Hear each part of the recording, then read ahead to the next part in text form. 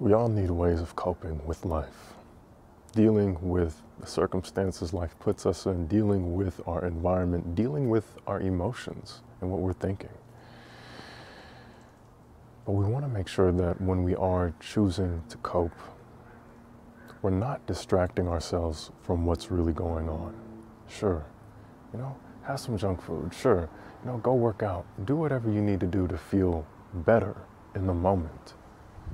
But don't do anything that's going to make you feel worse in the next moment. To put aside some energy to make the future better. Just keep that in mind. So we don't have to keep treading water. We don't have to keep surviving. We don't have to keep this cycle of life just throwing things at us and us just figuring out how to cope and just stay, with our heads above water. We want to try to get ahead of that. So it's not just surviving, it's living.